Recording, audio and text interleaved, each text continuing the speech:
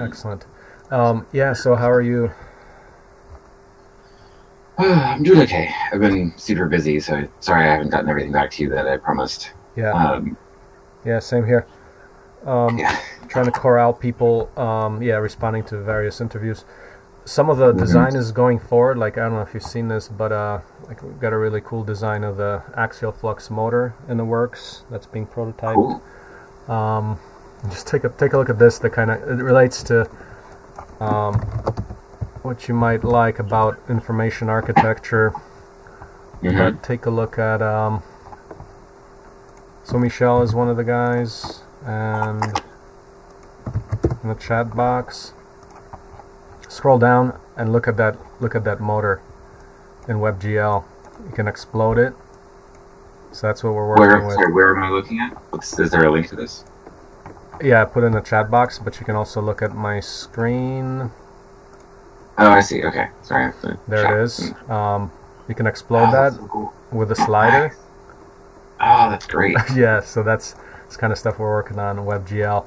Um, Oh, amazing. I and love it. that's like, this is fully 3D printable. It looks like it will work and it'll be really high efficiency. So, um, in progress.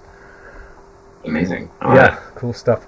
But yeah, so talking to people, interviewing people, I'm working on a budget still. Like I'm in a document as far as the tasks Hmm. document. Um, there's a few more names. I got a few more names lined up. It is kind of going slow, but it's so I think combining that with probably some paid work that might do it. I mean, we're kind of inching along. Like as you Hmm. see, I put it in the chat box. Yeah. Um, and I was trying to clarify that document a bit, um, like simple visuals like slide 6, 7, day one summary, Hmm. stuff like that. Then going on like day 2 and 3 and 4. But just Hmm. trying to really get that clear and get all the components up there.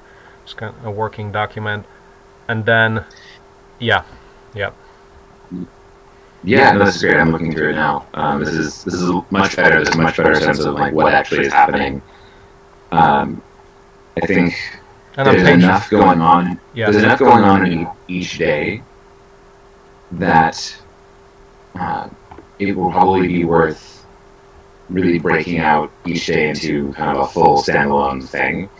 right. Uh, just at least for now, in terms of um, the roadmap for the event. It's like I'm looking here at the like bigger picture community roadmap. Um, Hmm. a lot of the stuff at like slide 17 and on Yeah, I see it. is. I mean, it's cool, but it feels like it's Out of control. unrelated to. It's for a different audience. That feels like that's what you put on the slideshow for investors, or for people where or you maybe put it at the beginning as something that you don't expect people to read very closely, but you're like, this is how I want you to understand how this fits into the bigger picture. Yeah. Um, so here's a question. Yep. Um, do you? There we go. What's your funding situation for this right Nothing. now? Well, Yeah. what I'm doing right now is so this breakdown. Like if you look at page 5, that's like the Hmm. tasks. But really, for every task we have, like starting with the purple bubbles, like I really want to get Hmm. clear about what each involves and how much work there is. So I was going to break it down into a budget, and then pass it Yeah. on to my collaborator on this. And he said, "Hey, we can if we got to accelerate this, let's just get some money for it, like pretty much Hmm. as like a zero interest loan that would come out of proceeds of future events." Hmm. So I was looking at that. I mean, right now it looks like page 2, it's going. There's names being added, Hmm. but the way we're going right now, it's not going to happen in 3 months. I think we really want to accelerate it, put some more effort behind it. So I think it makes a lot of sense to generate some revenue to make this happen. or get a loan or something. Because yeah, I mean we don't have any funding. We're bootstrapped, so we run events and we pay the bills and stuff like that. So I understand. But yeah, that's how it was one time. Here, I'm sending something in chat. That's, if you're not familiar with that, it's a foundation that's built on open source. Is no, I know that. I've been a fellow. Oh, that's great. You were for 2 years. Yes. Okay. As an alumni page. Yeah. Yep. Okay. Okay. Never mind then. I was gonna talk to them about actually, like, once we do the incentive challenge on the codeless drill, I would say they should see that, see if they want to put in some money into that. Yeah. For now, it's like, yeah. If my mentor, he's offering that, basically getting passing that to some of his friends and seeing if we could do that. That's #1 option. So that could be ready funding. Beyond that, like in the next couple of months, I'm doing some production runs of printers. So we make printers, and I'm gonna do a couple of production runs, and I'm aiming for like 10K, starting at about 10K per month revenue from that. Now that's all to be developed, so maybe it won't start up all at once. But producing kits is what we do too. So we've got a good 3D printer, so we're getting that out into kit and production. Yeah. Okay, great. Did you ever consider applying for Shuttleworth Foundation? I did apply. I got rejected like the week after I found out my co-founder died, and I'm pretty bummed about the whole thing. Oh yeah. No, that's...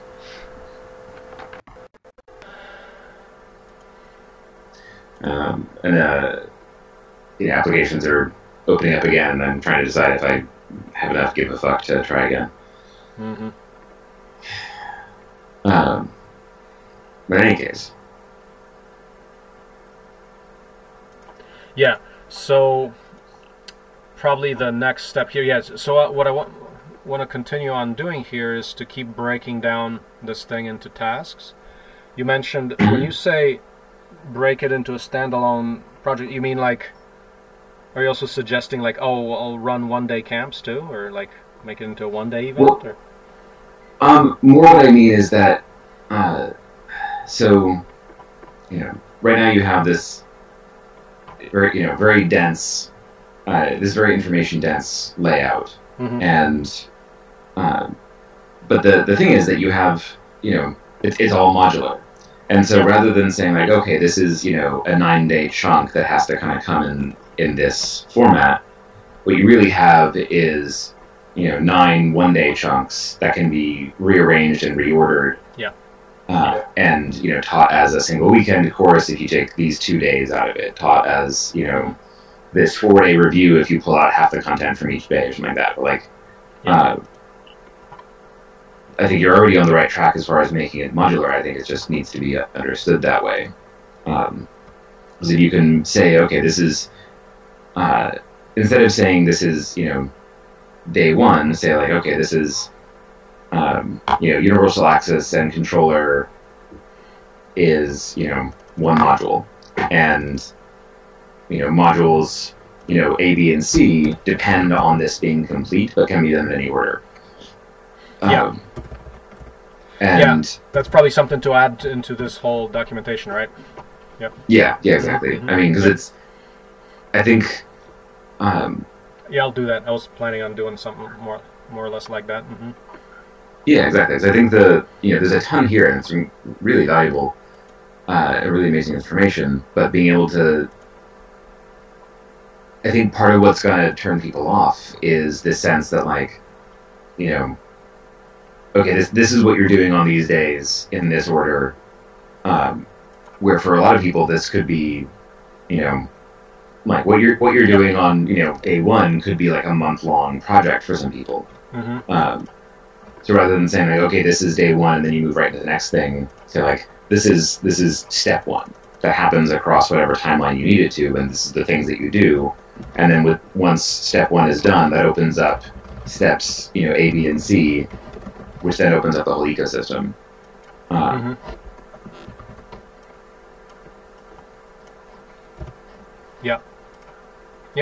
Yeah, definitely.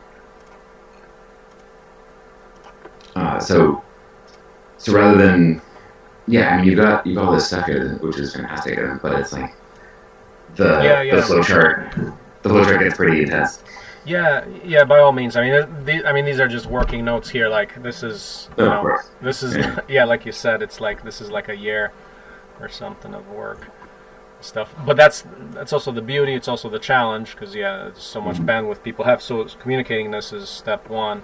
And right now, just to the point, I'm just trying to get to the budget here, just throwing down all this stuff and trying to break it down. Like slide 5 here has granular. This is our development template, like 20 steps for any piece of hardware. That's what we use. Just kind of trying to be accountable for hours that are going to be required. Now, I looked at Airtables. I'm not sure I can do it because we're already doing like all this spreadsheet stuff, and we kind of do it more like even more simple tools. I'm reluctant to actually dive into another tool with a slight learning curve, because we're trying to say let's use the absolute minimum of tools. So it's like wikis, docs, and so forth.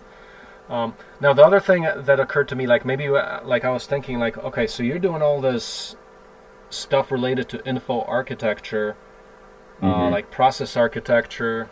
Yeah, I mean, hopefully, definitely want to talk to you more about this, like for the incentive challenge and just in general as far as how we document this, and if we can get you on board, or if even in this initial stage of funding right now that I'm going to write this up to get funded, and I should know like I'll just leave myself this week, like, are we going to get this money or not, and then see what we need to take as the next step. Like, probably have an answer by the end of this week. I was hoping to finish up the budget today, and then maybe we can hire you, but I don't know.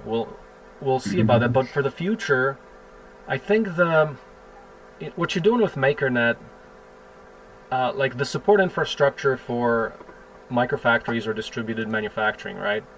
That's big stuff. That's the next $1 trillion economy. So, and part of it is the information architecture behind it, so platforms behind that. So definitely a lot of common ground there. Because I don't know how much you've seen about our work, but I mean, also back in 2012, we did this thing called the Open Source Hardware Documentation Jam in New York City, where we try to get around, okay, what does proper documentation look like, and so forth. But nobody's kind of really solved it, and people are using different standards.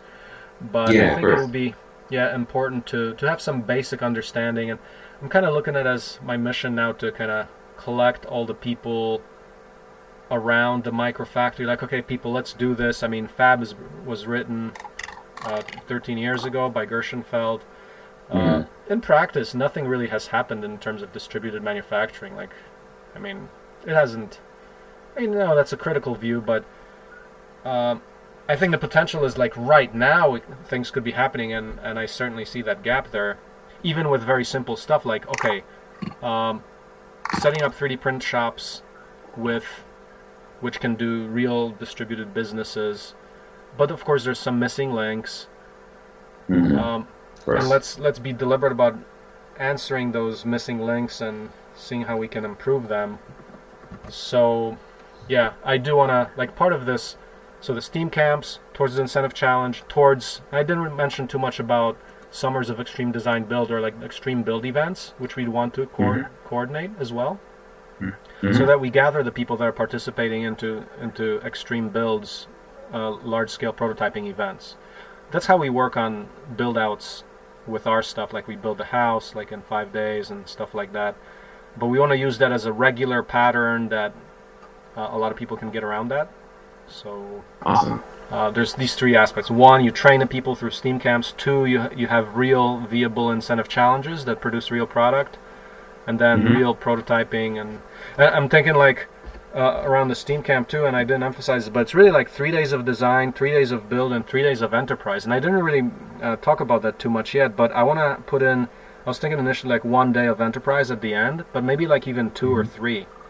like where we're saying, okay, we're creating a business and all the business assets for an enterprise. Sales site even. There's product, there's marketing, there's all these elements that I think we can teach about that. So also position this as, okay, we can be developing real enterprises based around the small microfactory concept where you can just start cranking out, okay, a 3D printed pen, a cordless drill, a Raspberry Pi tablet, vacuum robots, things like that. I mean, that can be done like today, so it's like crazy. So we're trying to really like get focused around that.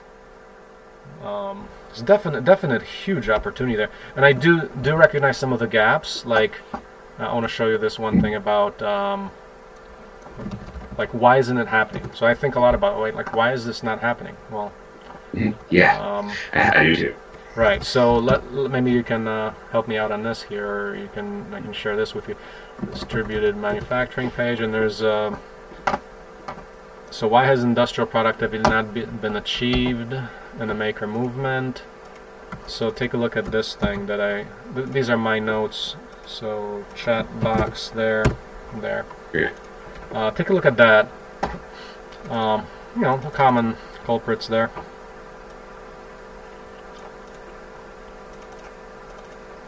By the way, I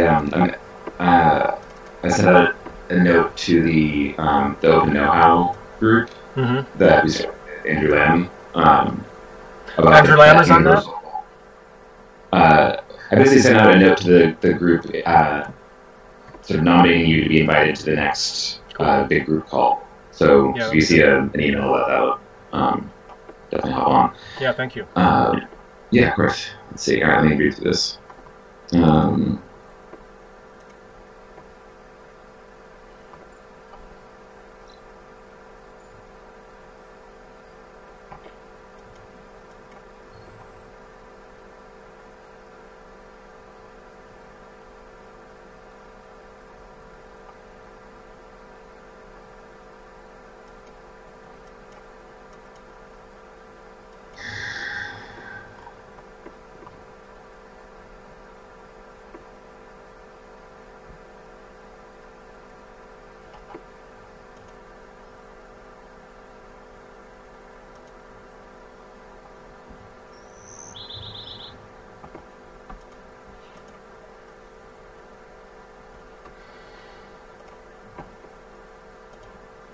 I see you list the green Fab Lab in here. Have you been talking to Marco? Couldn't really find his contact. I think I emailed him through the yeah, I didn't. He didn't respond. Okay, I can put you in touch. Yeah, can you do that? Because I think I had a hard time finding out. I don't think I found his email. Honestly, I mostly interact with him over Facebook Messenger. That seems to be the best way to reach him. I'll send him a note and see if there's a personal email that he's got that would be useful for you.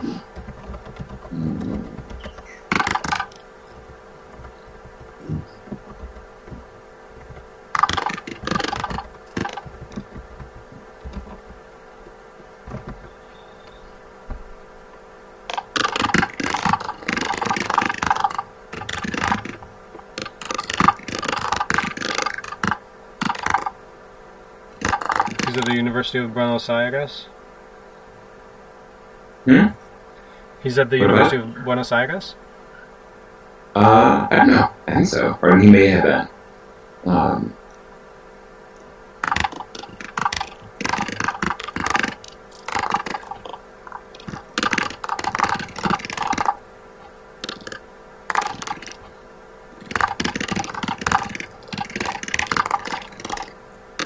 Sure. Let's see.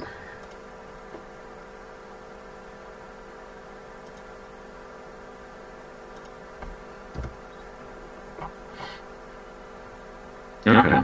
Yeah, that all makes sense. Yeah. Okay. It's Marco or Marcos? Yeah, no, that's it. Okay.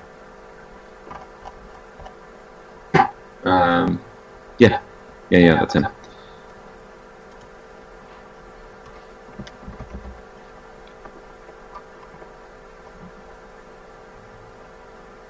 Oh, looks like you're already connected. Oh. There you go. Oh, when was this? That was in 2015.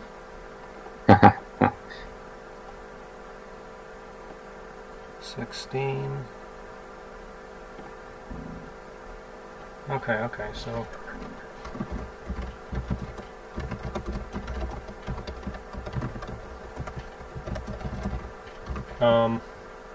do you have any thoughts on the limits of distributed manufacturing? Like, what are your... Did you write anything on that? Yeah, so... did you ever read Anna Waldman Brown's research paper on this? No. Let me see if I can dig that out, because I think she lays that out pretty well. Mm-hmm. This was part of her master's thesis at MIT. Mm-hmm. And she's the one with the Atlas of Innovation?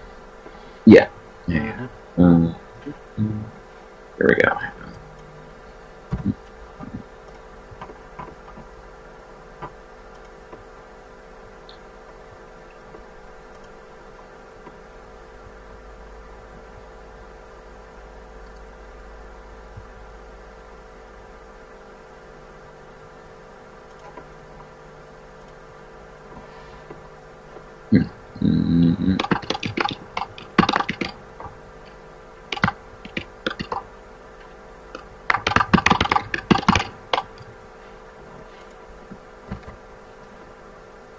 There we go.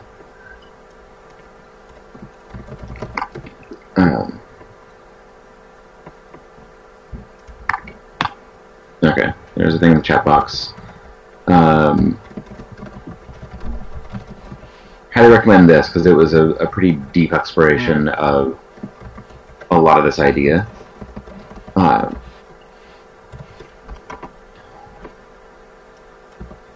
imagine that, let's see. I mean,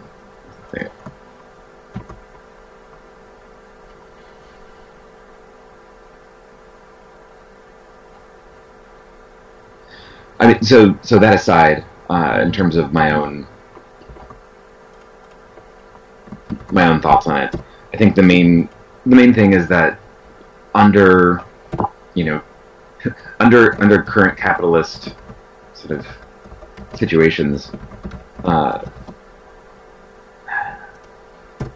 this kind of fully open source distributed manufacturing is always going to be this sort of bizarre edge case that most people don't know what to do with, and that many people who do understand it will be threatened by it and will have a lot more money than us to act on that feeling of being threatened.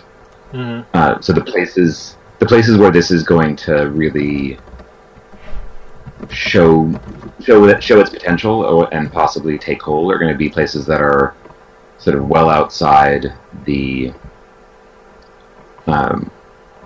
standard,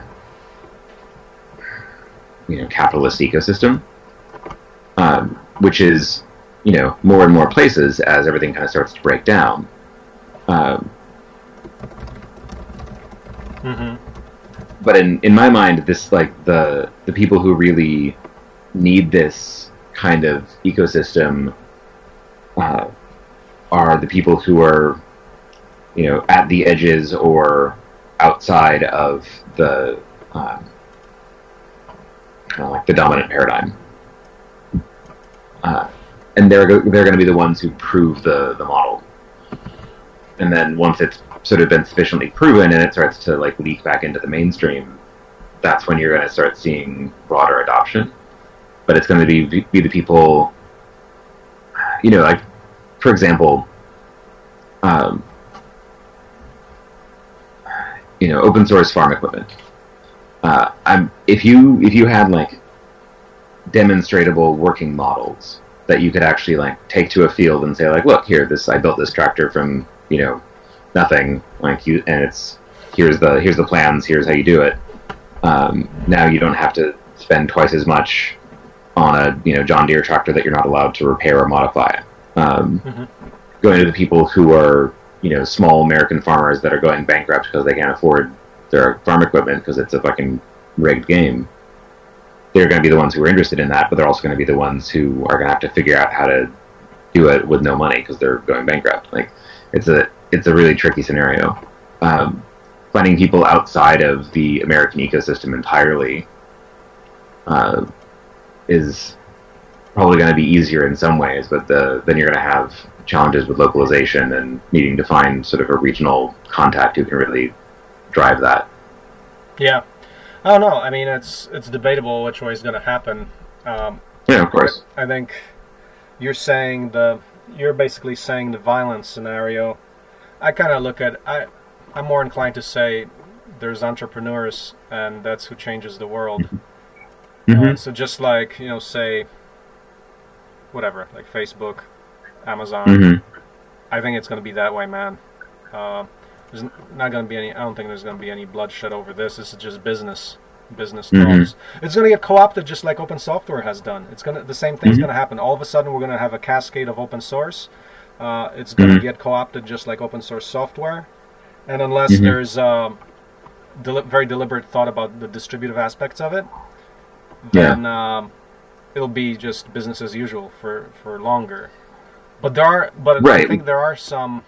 My opinion on that, though, is that there are some very unique features of hardware that make it a little different than software because it's just more tangible. The liberatory potential, I'd say the liberatory potential of hardware, like once that gets out there, like, you got local microfactories, they're producing engines and stuff like that. They're producing tractors in a few years. I think that the timeline for that is about, I'd say about 5 years for that kind of stuff. Yeah. Like with us, our tractors, for example, they're ready for prime time. It's been so many prototypes. I think the next step to be very deliberate about, okay, here's the economic models by which we spread them. So that's where we're at right now.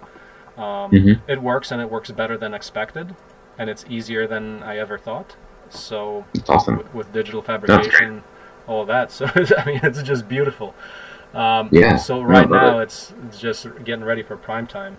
And that's part of this Steam Camp thing. Like the Steam Camp that's one aspect.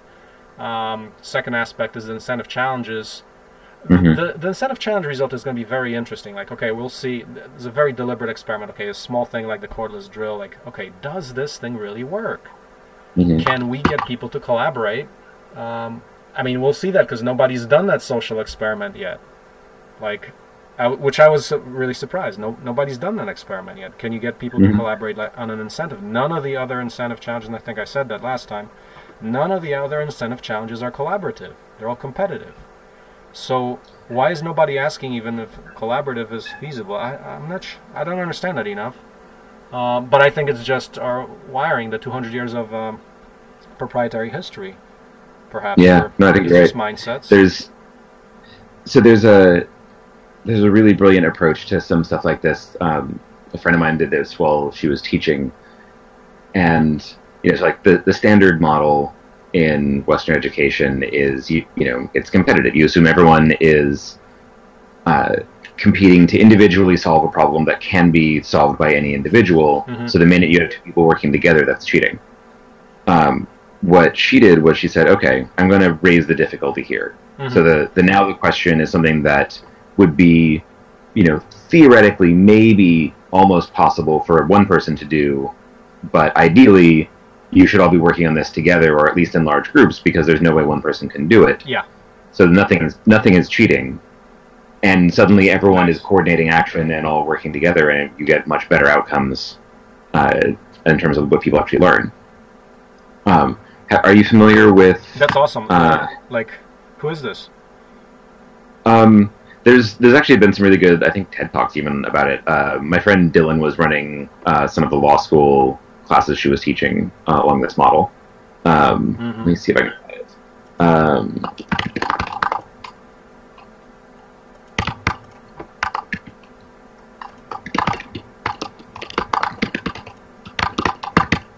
Well, what you just said is exactly what we're doing for the incentive challenge. The thing is too complicated. It's going to involve 3D printers, I think, as far as I know, with heated build chambers, which don't exist today, and we're going to open source that.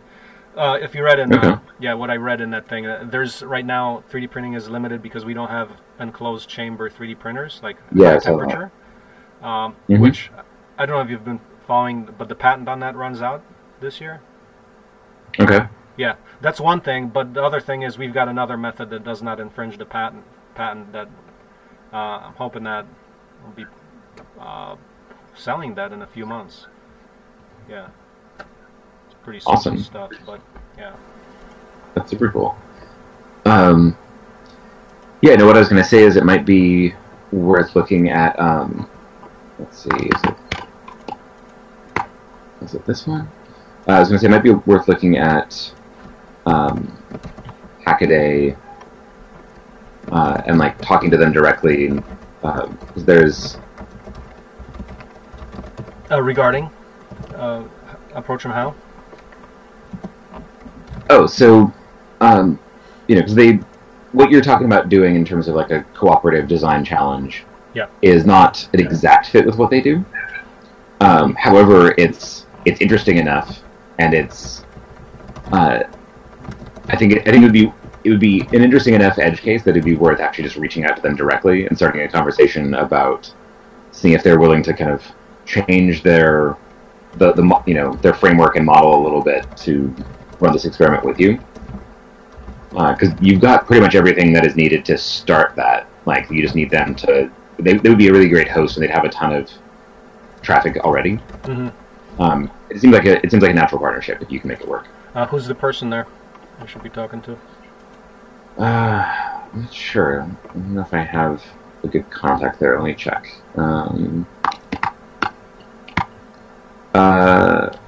Yeah, I mean... Adam Benzion is the one person I know.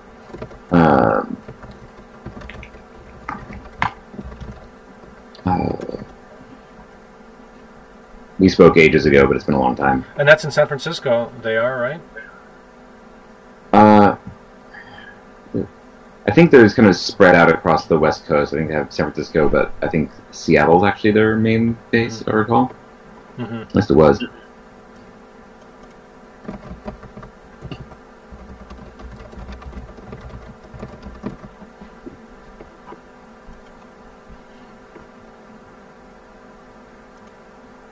Oh wait, that's Hackster, not Hackaday. Oh, okay.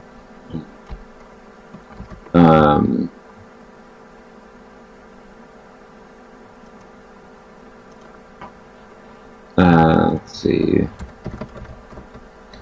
Here we go. No, I do have a contact at Hackaday. That's the other one. Yeah, talk to that guy.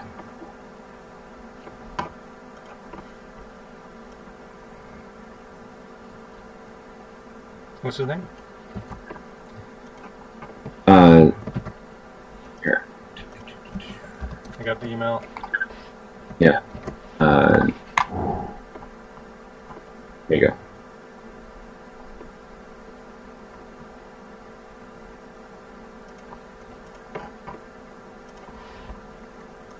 Okay.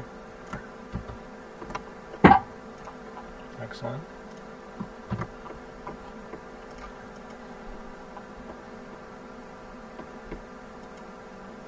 What's he do there? Like events or special events? Or? So, let's see. The only reason I know him, we're not, super close, but the reason I know who he is because a while ago he was working on putting together a contest for something called World Create Day. Oh. That was basically like sourcing real-world problems with a humanitarian focus that makers around the world can take a crack at solving. Mm-hmm. So, it seemed value aligned with the kind of stuff that you're doing. Mm-hmm.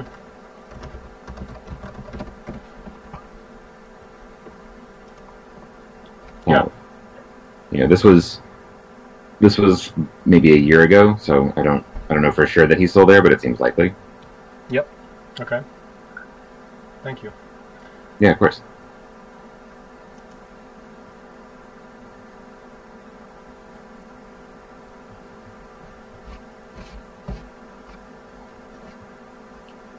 How are you doing on getting jobbed? The eternal struggle. Well, I've been doing some like prototyping engineering at a robotics startup in SF. That's been fun, though. It's still like early stage startup, so it's always kind of a crapshoot about whether or not it'll, continue to exist next month or it could be a completely different thing. You're doing that right now? Yeah. Yeah, it's a few days a week, but what's your specific skill set? So mechatronics, robotics, automation, like coding. Is that correct? I'm very much a generalist. Like I can do, some microcontroller stuff and some coding stuff. I'm doing a lot of like CAD and 3D printing, process design. There's a lot of operationalizing something that's just been, kind of thrown together ad hoc, and me coming in and saying like, this is how you build a process, and this is how you, keep track of the settings that you're using so you know which ones work, instead of having to like stare at a blank screen every time. Are you good at operations, like actually managing operations, project management, right? Honestly, I'd say that I'm probably better at that than the robotics part, but I'm good enough at the robotics part that I can be useful there. And a lot of what I'm working on right now is like, designing in CAD and then 3D printing a bunch of jigs so that the prototype assembly process is actually faster and more accurate. But the plan right now is that if he closes this round of funding, we're going to move into a new space, and then I'm going to basically come in and help him set up the workshop so that we actually have workflow, and we're not just like sitting around his living room table. Yeah. Yeah. So yeah, I do a bit of everything. I mean, I can weld and carpent and do stuff with laser cutters and whatnot. I'm a maker of all. I'm a general maker. Yeah. But I'm definitely not a master in any one area. Yeah, I was going to ask. So next year, also another topic. Next year, Summer of Extreme Design Build. 3 months of intense build-outs here to build the facility. Would you be available? Can I hire you for like sometime there? There's one is during the camp. So once again, similar to this, we'll be running extreme builds of various sorts, from the tractors to torch tables, aquaponic greenhouses, and shit.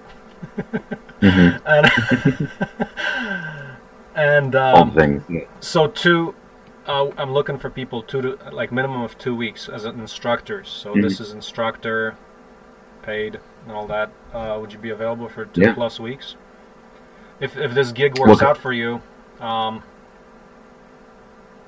would your time be limited, or can you still do it? So one of the things that I really like about this place is that they seem to be pretty good at having flexible time. Like one of the friends that I'm working there with just took off, 2 weeks to go climb a mountain, and everyone's like, "Great, have fun. We'll see when you get back."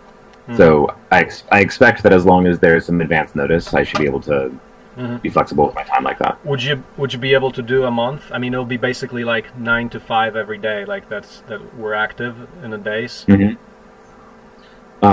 Yeah, I mean, it sounds like if I'm going to come out and teach this, I'd need to come out early and like make sure that I actually have all that in muscle memory before I start trying to teach it to anyone else. So being out, for at least twice the length of the workshop seems like it would be the thing that would need to happen. Yeah, I'm definitely interested. Yeah. Definitely keep me on the list, and we'll have to, we'll talk about what, is what you have available in terms of budget and when the time actually happens. But for now, Jay, assume I'm definitely interested. Yeah. I just want to put it on your radar because it's going to be like pretty much like, OSC 2.0, like somewhat next year. But the idea is we did in 2014, we did a thing. We had about 18, 24 people throughout the summer. But this time around, it's going to be bigger and more organized. I mean, that time it was so wild. But right now, I'm looking at 3 instructors plus a community manager that we would have, because it's going to be crazy stuff happening. So yeah, hire staff and do this right. But yeah, so I'm looking for people, and it'll be 3 instructors at a time, and it's 3 months altogether, like June, July, August.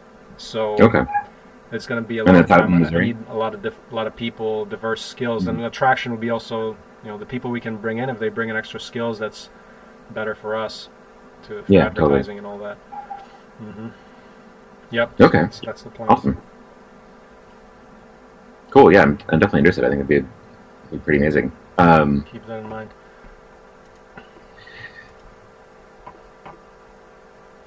Yeah, so maybe it's kind of how, given that, then I'm going to be looking at the Steam Camp documentation that you've got here, kind of with an eye of like how would I teach this in a 2-week intensive.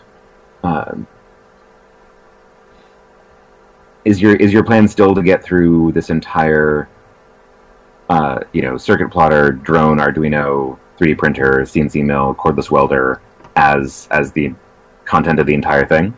The 4 days, yeah. I mean, Yeah.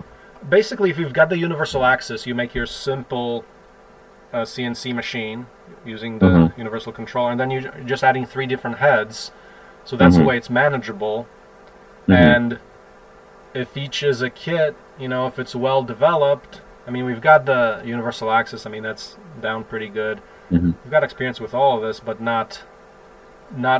haven't developed yet the interchangeable head, for example. So that's the design challenge there, to make it easily interchangeable, so you can practically work on 3 different functions. So that's a little bit of design there. But yeah, and like for example, the 3D printed electric motor, like. We started with this kit that was pretty much wood and other stuff. Now we're 3D printing and like super simple, just getting it down to really refined production engineering, i.e. fast, 3D printed parts and standard hardware kind of stuff. So yes, the answer is yes, because it's doable, and we need that kind of a synergistic thing to excite people. Now the limits are, how much people can absorb, but if it's I think the limit is how well prepared is it, Like if we want it to be well prepared, but at the same time, we're still building from scratch, Totally. So my main concern, and I had a long conversation with Echo about this. Yeah. I think Echo's actually like currently right now getting paid to teach maker skills. Yeah. So she'll have a lot to say on curriculum design. That's like one of her strengths. So, yeah. But the general feedback is that I think while it is totally possible to get people through this much material in that timeline, it's really unlikely that unless they have a really strong background in a lot of these things already, it's unlikely that they're going to retain enough to feel like once they're out of the classroom setting, they actually know it. There's like. When you teach people in the format of like, okay, do step A, then step B, then step C. I'm going to tell you what step B and C are until you've done them, and then we're just going to like move you through the steps. It's a great way for people to wind up with a thing at the end. So like, I made this thing, and then people will say, well, how did you make it? Be like, I have no idea. I was moving too fast. I didn't actually absorb that part. I was just following instructions. And so. If that's your goal, if your goal is for people to have this tool at the end of it and then want to come back to you and be like, all right, now what do I do with this tool? Then that's one way to do it. But if your goal is for people to feel really empowered and like, I understand how this works, that's a very different approach.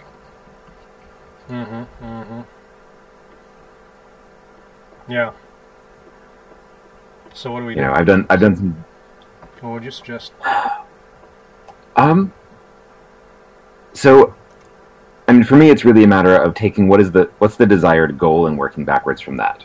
Because, like I said, if your desired goal is for people to have one of these machines and just to be using it without really understanding how it works until they have to kind of go back in and fix it, or look on the forums and work out some new way of modifying it and be kind of part of this like modding community.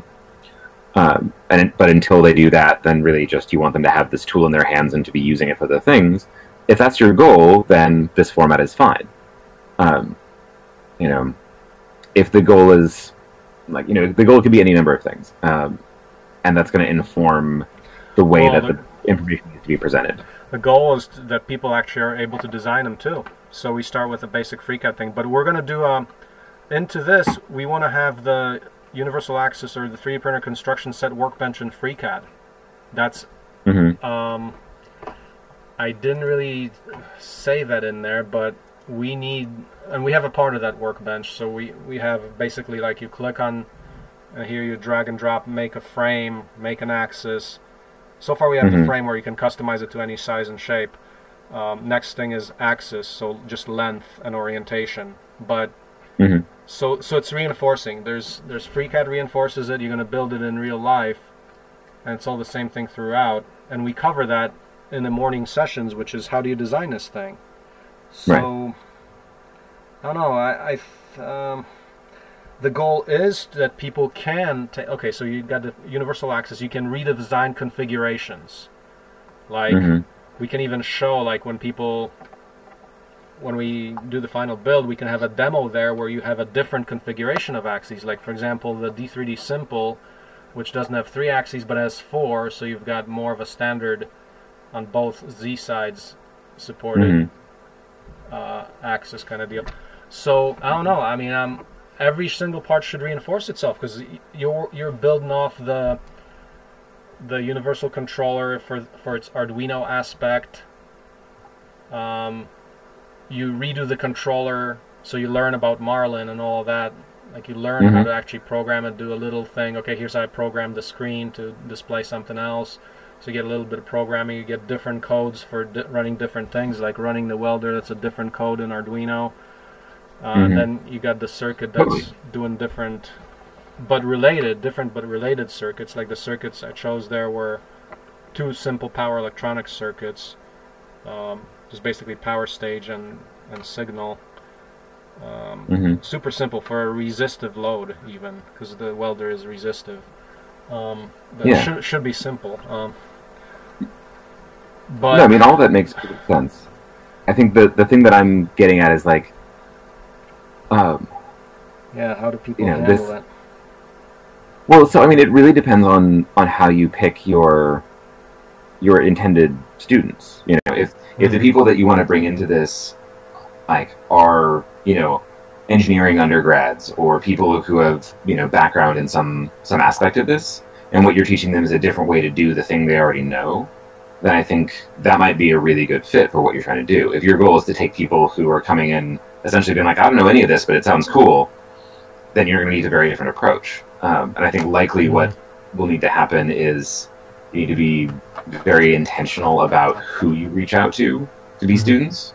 I don't know, I know you've done this in the past, and I don't know how that worked out, but, like, if you have, like, if you can make connections to engineering programs, and you know, and people who are actively interested in open source movement, but are like, know how the basics of all this stuff already works in a closed environment. Okay. Well, you know, that's I think you're gonna get a lot more of what you want out of their practice. So that's feedback, and so basically it's like, okay, this ain't gonna be for novices. I was aiming that, it would be anyone. Like with instructions part that you build step A through Z, yes, you can get that. But if you're more, what you get out of it depends on how skilled you are. But it is, on one level, you build crazy stuff that works. But okay, if you're not skilled enough, you might not be able to redesign it. That's an entirely different thing. And so what I would suggest is, you have your sorting hat. You have your people coming in, and you're going to need to figure out sort of what bucket to put them in, based on how much they understand this stuff already. For the people who are coming in as novices, I think you can unpack a lot of this information into and say, like, instead of saying, okay, in 4 days we're going to build these 5 tools, you can say, okay, in 4 days we're going to build one of these tools, but we're going to really spend time talking about why each thing functions the way it does and how this can be relevant to the things and get people excited and inspired, but also give them a lot of hand-holding.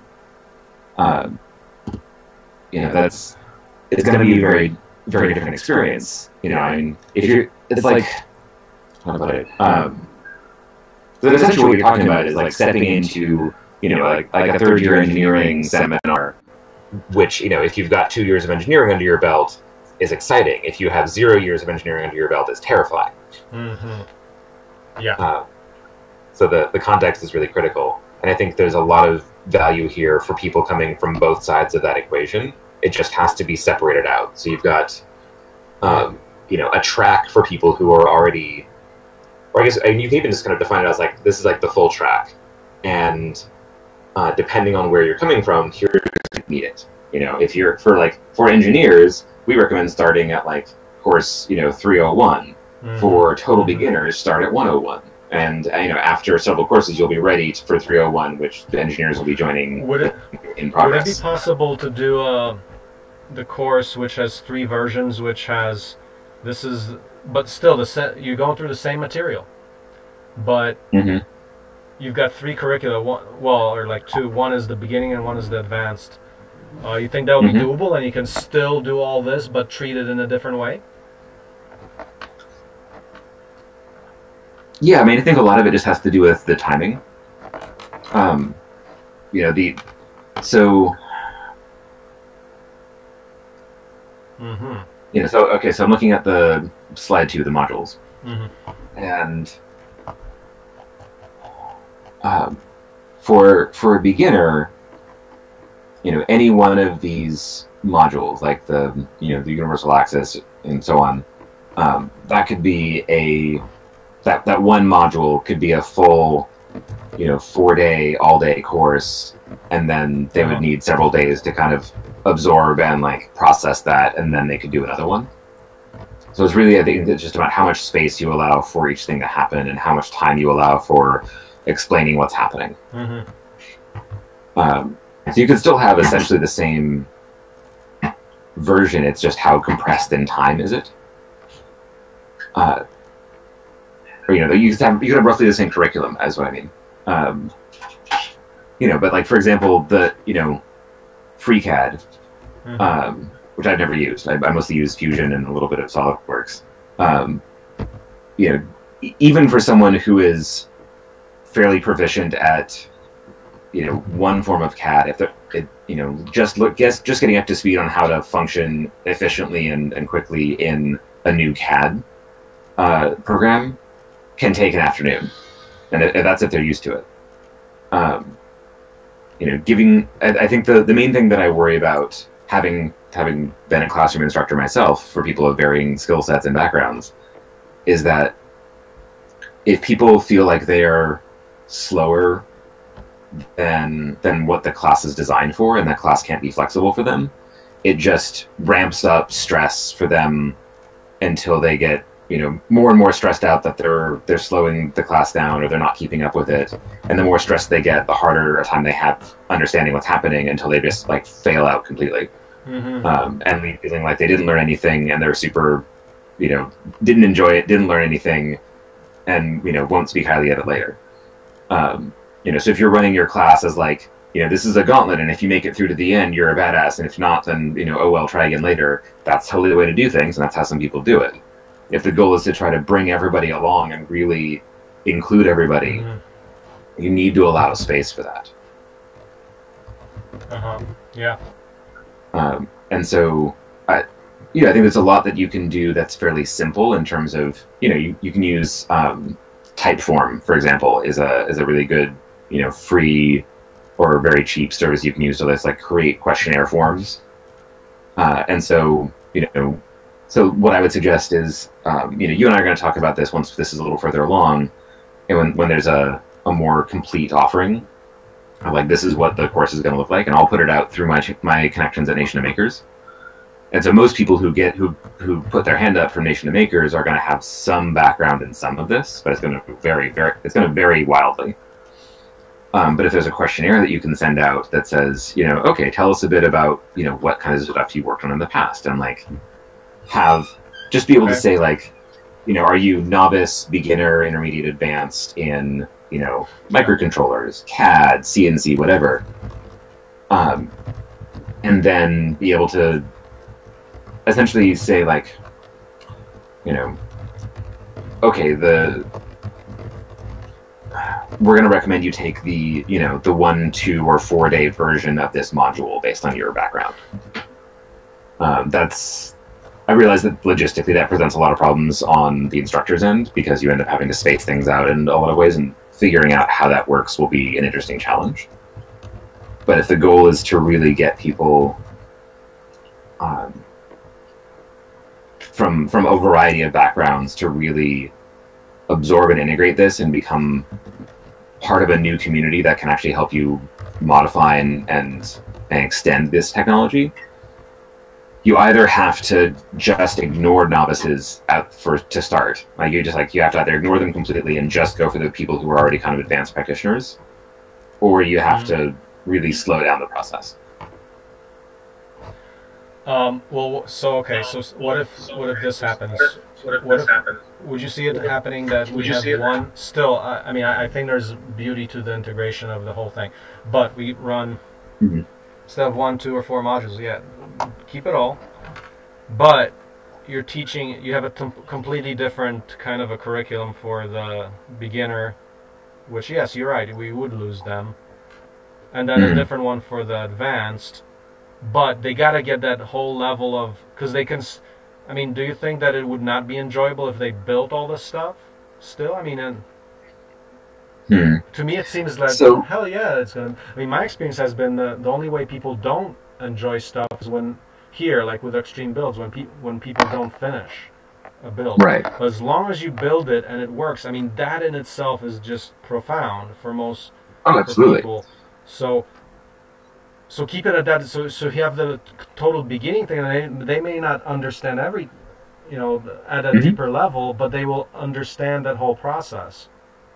Totally, and that's like having people who have just gone through the process and built it without necessarily understanding every step. If you can find the people who are down for that, I think that's great. I think it's really a matter of just being kind of clear with expectations and working from what your desired goal is backwards. And so I think the thing actually that you've said that I didn't pull out earlier, but I think is that what I understand as your maybe desired goal for this is, so the way I see it is that, you've been working on this on your compound in Missouri for like the last 10 years, and you're kind of ready for the next stage where this actually seeds to other places in the world. And so really, like, you're looking for apostles. Like you're looking for the people who really understand what you're doing, who can understand it well enough to teach the next generation of people in places that are not physically connected to you. So I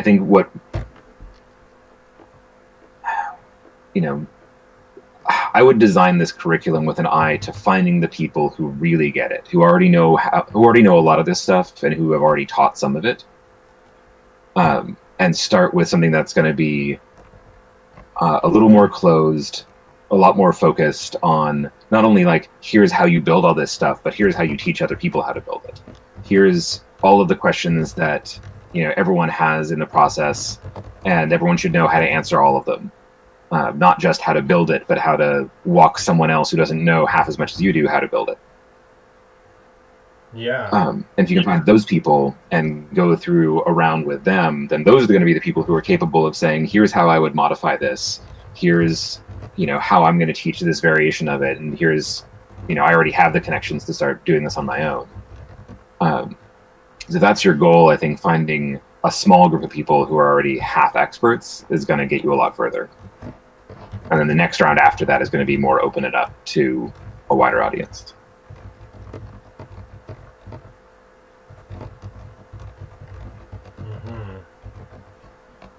Anyway, that's my 2 cents.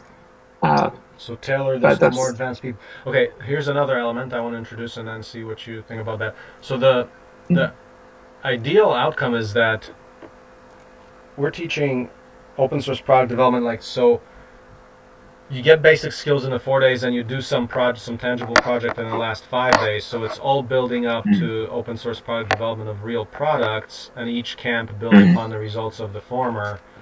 So whether you like it or not, you really are participating in open product development, at least of course the instructors are, because they're contributing some of the content and we contribute improvements all the time.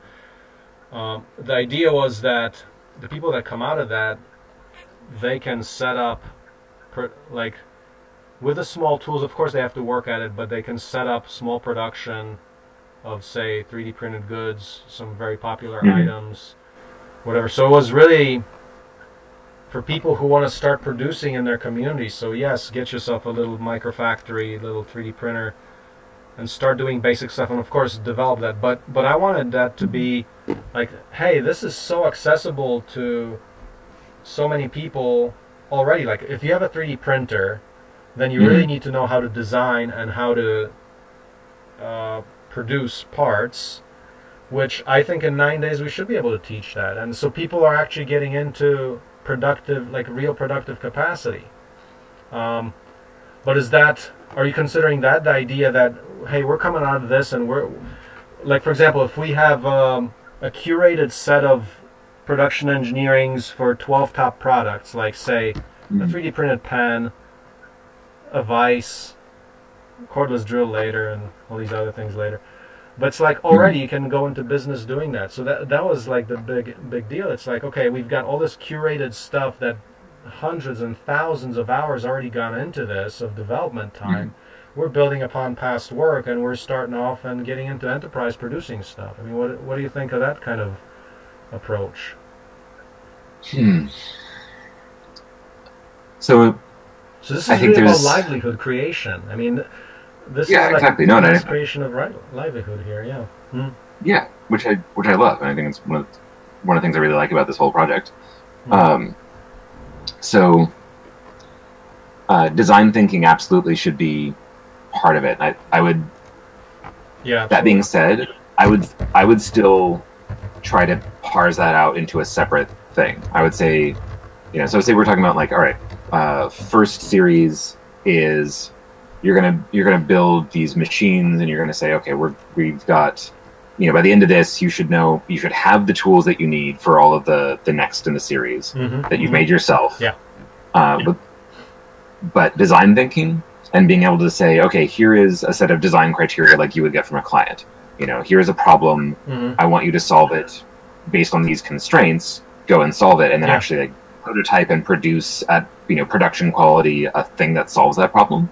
Yeah. That in and of itself is an entire process, and some people will take to it very quickly, and some people will have no idea where to start.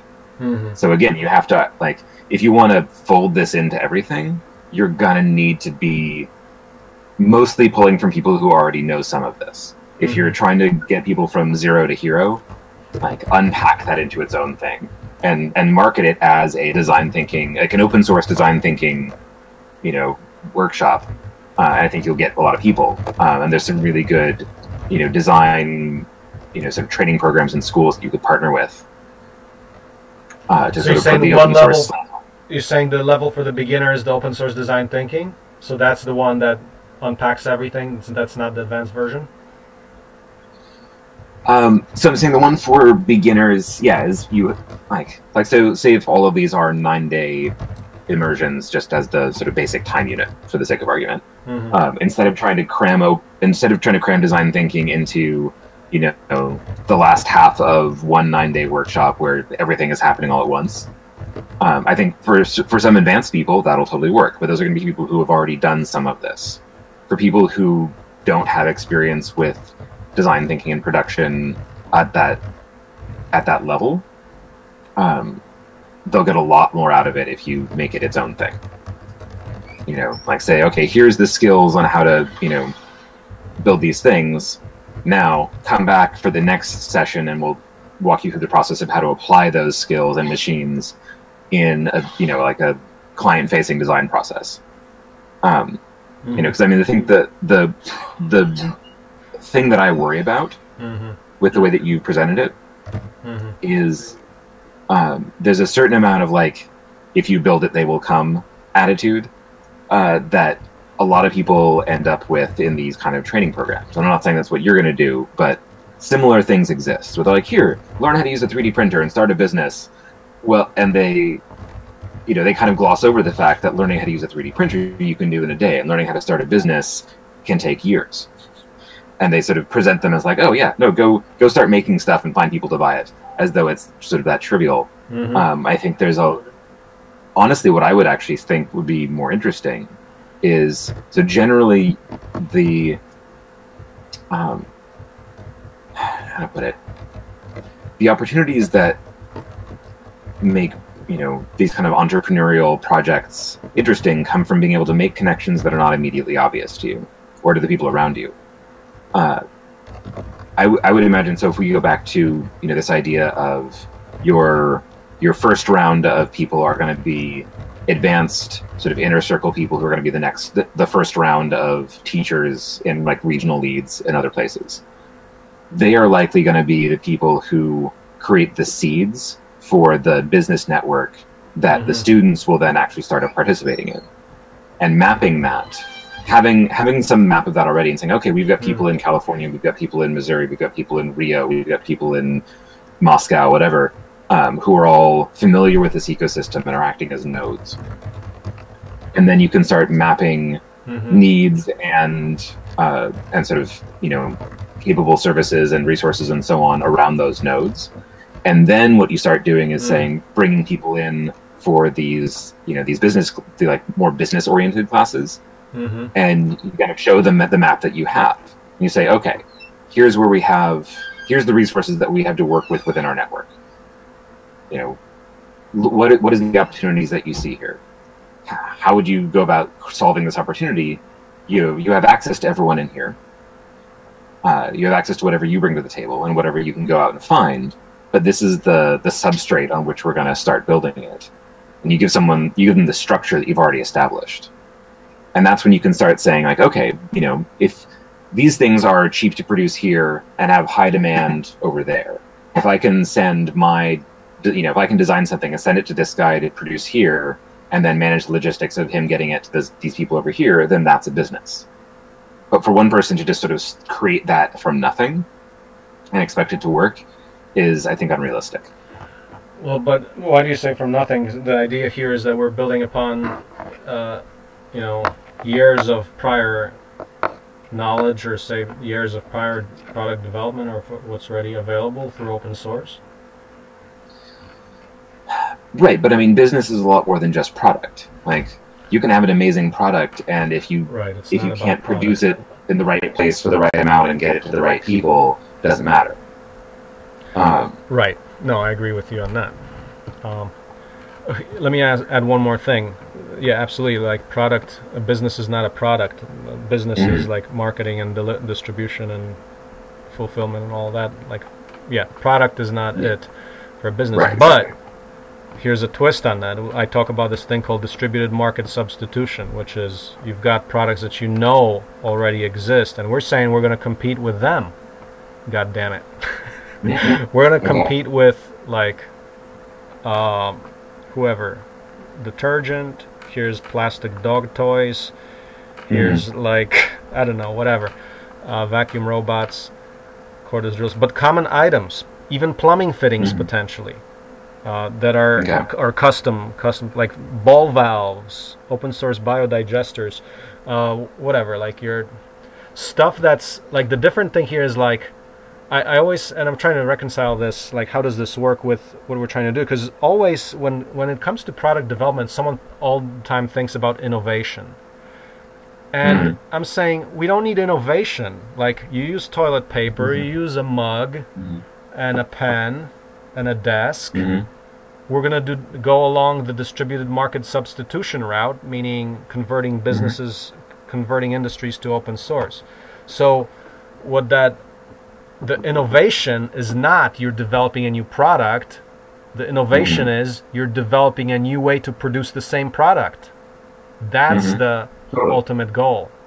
Like, okay, we're going to figure out how to do this cup in local production. We're not going to redesign a cup. That's, it's like we already know people use stuff.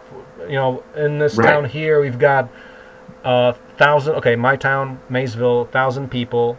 They each spend $20,000. So there's a $20 million economy of products that I could be selling to this 1,000-person town right now.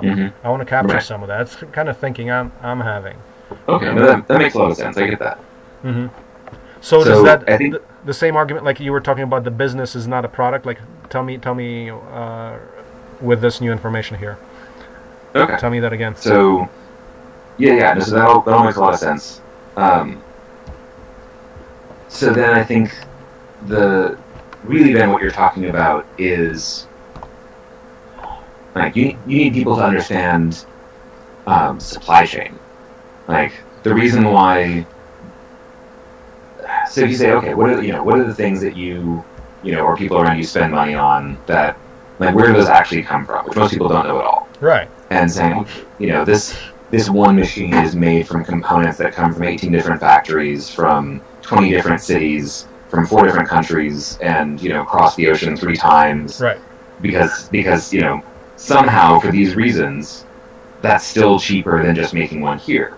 So if we can figure out how to make it here in a way that might have a higher unit cost, but you can say, the carbon footprint of making this clothes dryer here is effectively 0 compared to the one that you spend, $100 less for from China, but here's the actual carbon footprint. I think being able to talk about it in that way is going to be huge. Also being able to say, this is how much of the cost that you're paying for this stays in the local economy versus going to these things like that. Being able to map it and present it that way, I think, will be incredibly compelling.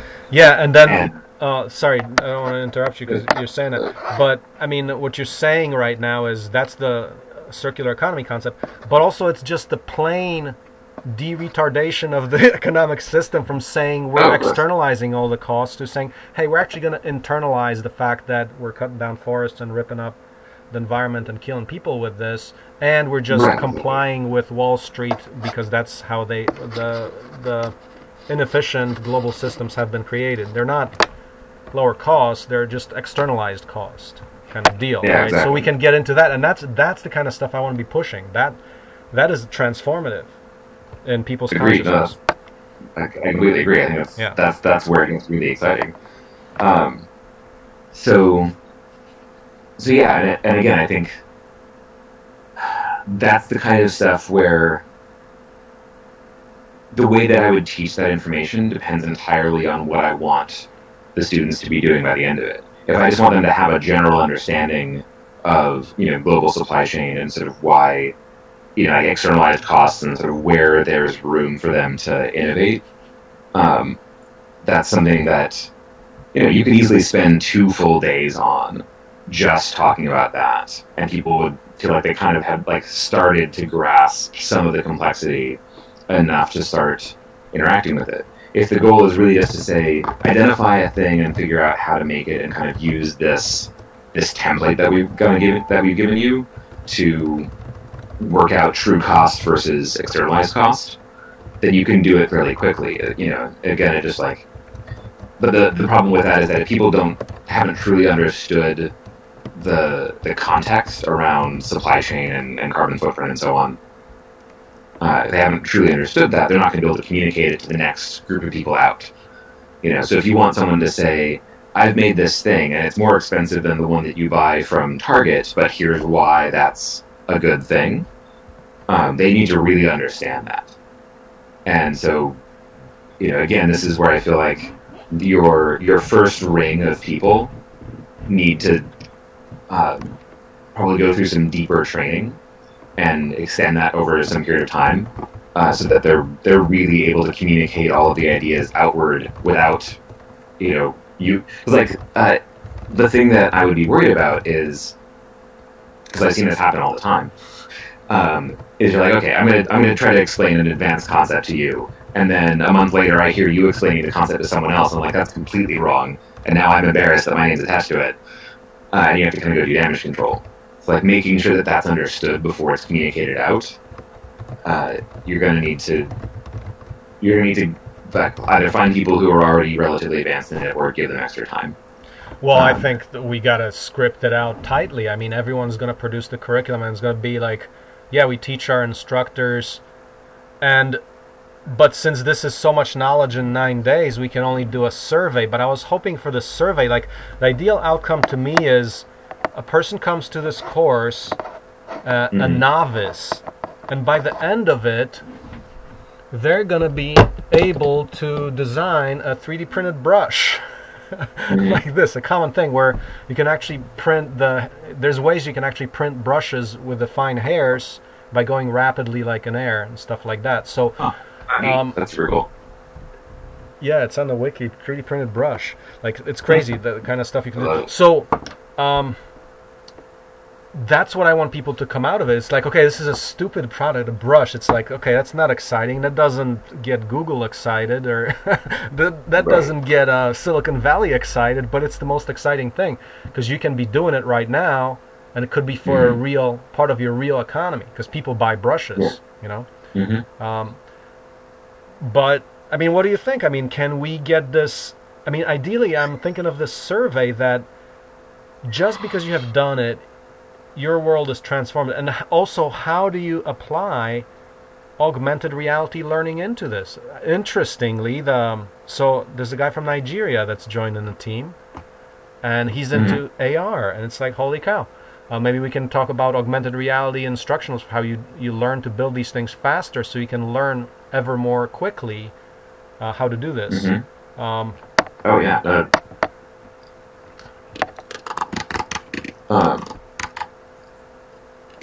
Yeah. But okay, but the point remains, yes, okay, we're going to have to be very clear about the target audience and making sure that it's structured. But I think this is going to come out in a wash, because this is like initial.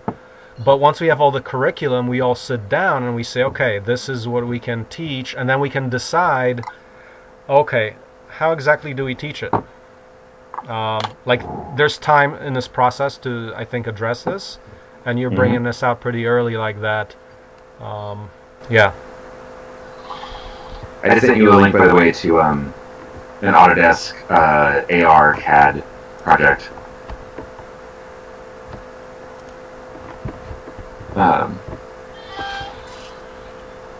Which might be, I know you're trying to work as much with open source as possible, but for certain applications, at least until that software exists open source, it might be worth trying to see about getting, for example, like, a donation from Autodesk of, some Fusion licenses with the AR, supplement to kind of play with for this, as a experiment.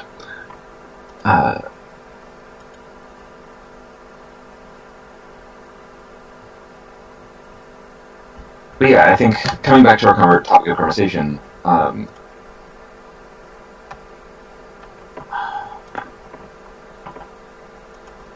there's the build the tools, and then there's the apply the tools kind of conversation. We're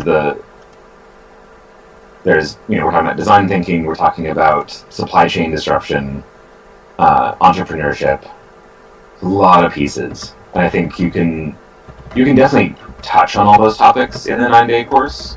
And what it might end up being, to be honest, is that you do this 9-day survey with 40 people or whatever your numbers you're going for, but you set up some really good systems afterwards to capture feedback and do it in a data-driven way, so you can kind of collate it and map it and get a sense of where the patterns actually are.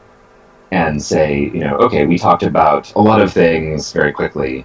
What are the things that you're most interested in having more classes on? What are the things that you didn't get as much out of? And it might just be like, the first round is just market research. Because we can make assumptions all day long about how we think it's going to go and how we assume, based on our past experiences, people will respond.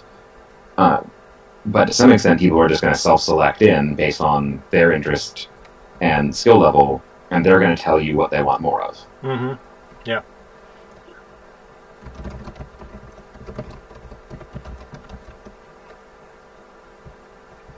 Because designing this for, a hypothetical audience is only going to take us so far.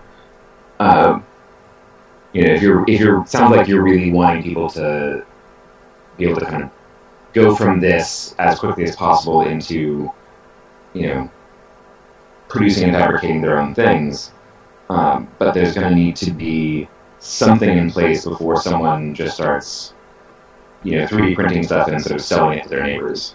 You need to get a little bit past that, and teaching people how to identify actual needs and how to, manage sort of like the basics of business, how to share those resources, So what I would maybe do in that case, and again, this feels like an additional module that maybe some people sign up for and some people don't. But saying, okay, this is how this is how co-ops work. This is how you say, okay, like the 8 of us all want to start businesses doing different things, but we all need HR and accounting and these services. This is how we can pool resources and share those. That's not necessarily core to what you're teaching, but it's core to the values of how you operate. And teaching people, and it's also something that a lot of people don't. It's not the common way of doing things in the States, and so teaching people how to set up a co-op, based on fabrication and prototyping or small scale manufacturing, feels like it'll absolutely be useful for some people, and will help prevent this from just turning into being like co-opted by capitalism, business as usual. But then again, it's also not something that you're going to get by spending half an hour talking about it on day 8 when people are already kind of brain fried. Mm-hmm. Yeah. Well, the experience that we have from dozens of extreme build workshops is that what we found is that the audience likes to be exposed to just a ton of crazy stuff, and even if people are not skilled, they do little tasks that contribute to a bigger picture, and that's been the feedback on that has been very rewarding for everybody. It's like, the feedback on that is very positive. Like, even people who are absolute beginners, and they're doing stuff, and they're doing it at their skill level. So I think just this idea of immersion training, like dive into the deep end thing, from our experience, that's a significant value of people just going out of their comfort zone and trying new things. That's one of the big attractions for the people that at least came here, when we position it as like a crazy immersion learning experience where you do a lot of different things. That we found works, and it's got a good audience. Nice. Yeah. So, I totally believe that. I guess my question is, what does follow-up look like? Like, how does it work when people, have done one of those, and then there's kind of like the, okay, now what? How many people are going from that and starting things on their own, or coming back for more advanced workshops, versus just being like, I did a thing, and then kind of going back to their life? Like, that's the part that I would be curious about. Yeah. The fraction that does something is, of course, very minor. Most people take it as edutainment, right? But some people do. So some people end up designing something, building something, and that person is one in a couple of dozen, probably. Right. One out of maybe 24 or something. Not a lot. And now, especially if those were typically for like extreme, like for example, the one guy who came to a brick build is now catting up and the next version of the brick press that he wants to build, because he had the experience. Like, he's confident enough that, oh yeah, I could build this thing, but that's without him taking any products home. That was just the training. But now here, the idea is that you are taking some products home. That it's all about your motivation. It depends on who comes to this. Hopefully, we're reaching out to people who are entrepreneurial. But you're right. There are significant limits to the entrepreneurial population. There's like, I guess the number I hear is maybe like 5% of the population. And not only that, all those people are in Silicon Valley, and they're not interested in this mundane printing a toothbrush. So there is a limited audience, but I think that's the audience we got. The guys who are the makers, the builders who like building things. It's, and also in some way the market doesn't exist. We're creating it, man. Like, right, exactly. We're creating more of these people by making it cool. Like, but that's why I think it's critical that we do include that survey part. But not only the survey part, but the fact that you're actually building out well-defined, well-refined products, like say the 5-day product at the end, I mean, that's going to be well-developed. Someone's going to have to prepare that pretty well, Right. and so forth. So, yeah, we're just trying to increase that population of people that can do this work, and I think. No, I get that. I think the one thing that I think is really critical in terms of building that population is as you build that population of people who can do this and can think about this in this new way, is you have to really intentionally build the connections between them at the same time. Like it won't be enough to just have them all kind of working alongside each other in this, 2-week intensive and then going their separate ways.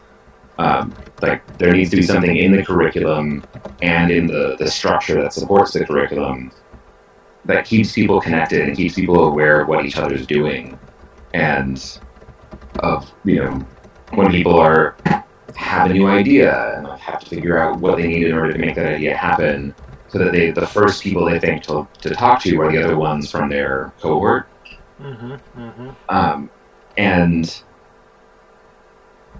and find the people out of that cohort who are able and interested to take it a step further and to get more advanced, and to kind of give them a sense of like, this is the full, this is the full, sort of like master's degree program from OSE. You've just taken course 1. Like this is how far you can take it, and you can kind of mix and match and pick from within this. But there's an arc to it, and the goal is to get you here, and to give people that sense of what's possible relative to what they've done, and how they can be supported in working with each other on that.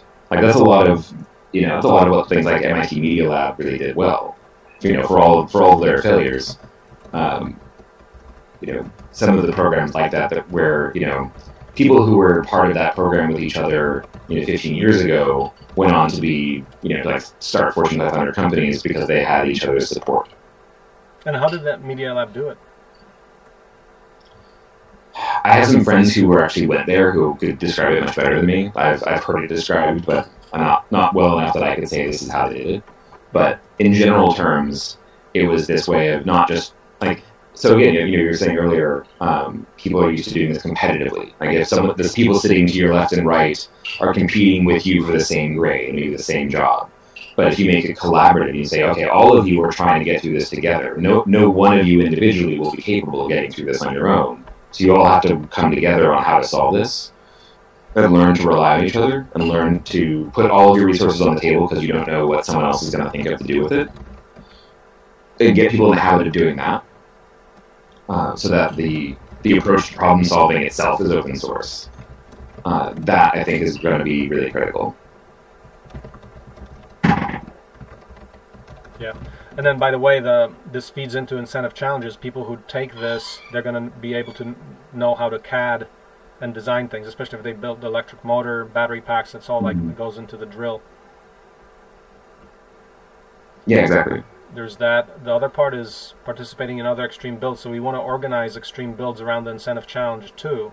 So meetings, physical meetings, and also there's meetup. Like, if people get this, so basically the machines in this constitute a dev kit. It's a bunch of basic tools that you can develop with. So meetups with dev kit, No, absolutely. Yeah, meetups, hackathons, all that kind of stuff will be great. That's but again, I think like that's a really awesome and important sort of phase 2. But to get there, you need to be able to get that inner circle of people who are really experts in the process and who can kind of lead it for other people. Like you need your first community of experts before you have a community of enthusiastic novices. Otherwise, you're going to get that 1 in 25 maybe does anything else with it. So and I just think your return on that effort is going to be really low until you can get your team of experts enthusiastic about it. Sorry, what were you saying? Well, it seems that the instructors are going to be the community of experts, right? Exactly.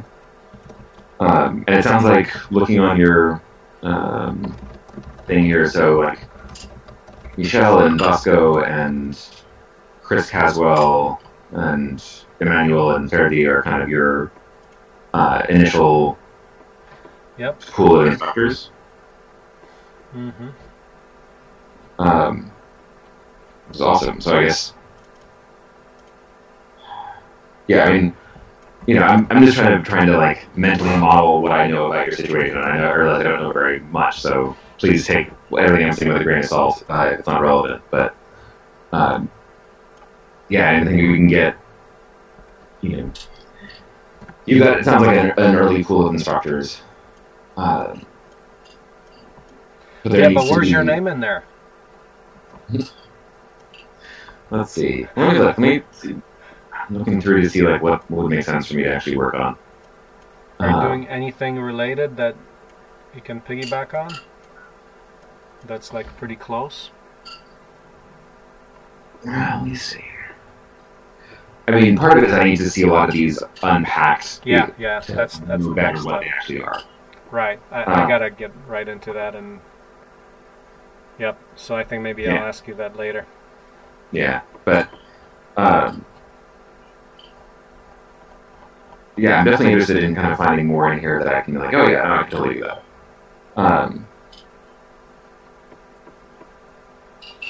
Because I'm certain there's something in here that I can help with. I just don't know exactly what it is yet. But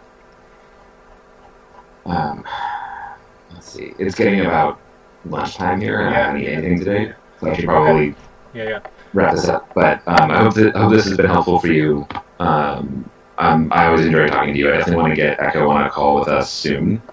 I think you connecting with Echo will be super valuable. And she's going to have a lot to say about this as well. I emailed her to set up a time, That's good. Well, so that's good. Thank you. So what I'll do is I'm going to continue and come up with this budget and pass it on to you and see if by the end of this week we'll know about the budget too, I think. So great. See what we can do. Okay, awesome. And at this time, like, do you have time to, like, say we found money, do you have time right now to contribute stuff, or like how much time do you have? Let's see. So right now I have a handful of projects in motion right now, so not a ton of time. But if we can say like, okay, there's going to be budget, and then I can carve out time, starting in a month or two, and then I know that I'm going to be planning on doing this. Yeah, it depends on the time commitment. I definitely, if this is important, I definitely want to figure out how to make space for it. I'm just trying to figure out where that goes in an otherwise full system. When you're talking about getting involved, can you give me a better sense of what that looks like to you? Well, if there's a task in terms of the technology or curriculum development, that means to develop that, produce that curriculum and documentation and a prototype. Mm-hmm. That's what that means. Does that answer the question, or?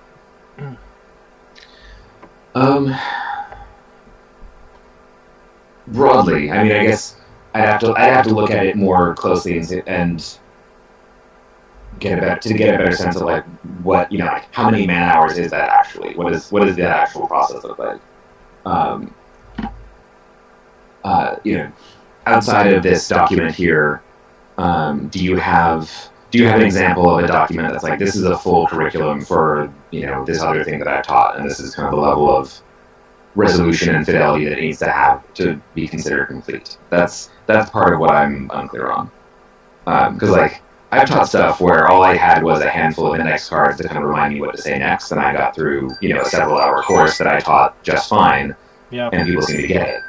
No, it literally, I think, would have to be a transcript, because so that means whatever you're going to say in that 1 hour has to be on paper, simply because we're teaching each other, right? So we're right. Yeah, it has to be that. Unless you're making the assumption that we've got fast internet and just one person does it instead of many people presenting that. So people listen through the internet for one person who's a specialist on that doing that. But I don't know, that to me says that our teachers don't know the stuff enough if we have to rely on other people. So I think each of us needs to know that. So in other words, a full script from each person would be required.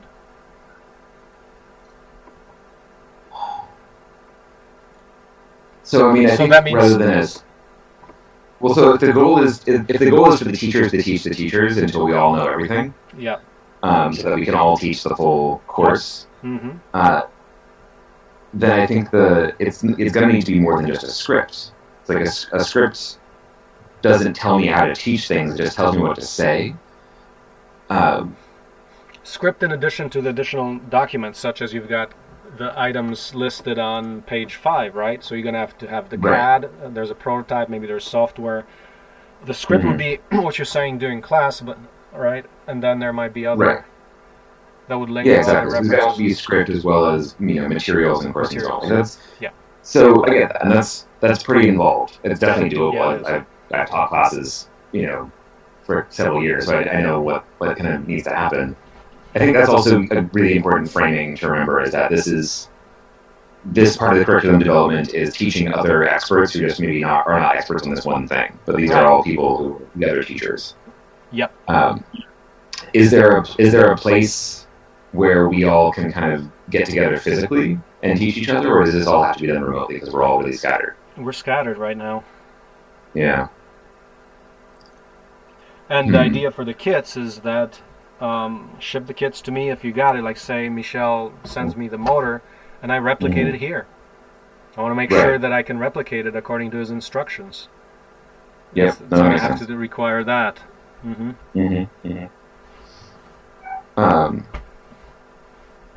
Okay. That's a challenge. I mean, it's doable, but it's going to take, idea with digital fabrication tools, it'll be straightforward, and the challenge is to design it in such a way that it lends itself to simplicity. That's the part that I think most people have a difficulty with. It's not easy to design things to be simple. It's easy to make a bullshit design that's just too complicated. That's very common. But elegance is not common. Completely agree. So there's significant demands, but that's why we're trying to break this up and get a budget. Yep.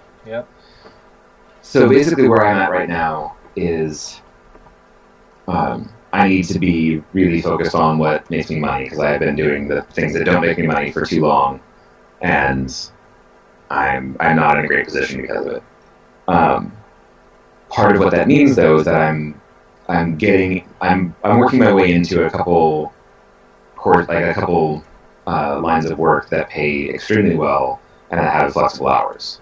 So as I get kind of more stable in that, and I'm like, okay, I can make all my bills by working, this 30 hours a month, and that gives me some time where I can do stuff for free or for less money and still feel okay about it. So I will hopefully know in about a month where that's going to look like and what kind of time I can carve out. But I can't make a guarantee right now that I can put the time it would take to do this right. And the last thing I want to do is promise that I can do it when I can't actually deliver. Yeah. So I want to get to a place where I can make that promise, but I'm not there right now. Yep. Yeah, that makes sense. And I understand how frustrating that is, having been in your position, trying to find people to help. So I'm just trying to be clear about what I can deliver on. That's fine. So we want to do a kickoff, not a kickoff, but somewhat of a kickoff meeting this Friday. Do you want to join us? We're going to basically meet with all the people in red on page 2. And let's try to get Echo to join us for that as well. Let's do that, and then let's invite Echo. I would love to do that. So I think once I've met some of the other people and have a better sense of where the state of play is, it'll be easier for me to figure out what I can commit to. Right. Please send me an invitation. I'll be working from home on Friday. Okay. So my time should be flexible. Okay. Sounds great. Well, thank you for talking. That's good. Hope we can collaborate in the future. This is good. And yeah. Yeah, awesome. Likewise. Pleasure as always. Take care. Excellent. Thanks, Nathan. Bye-bye. Bye.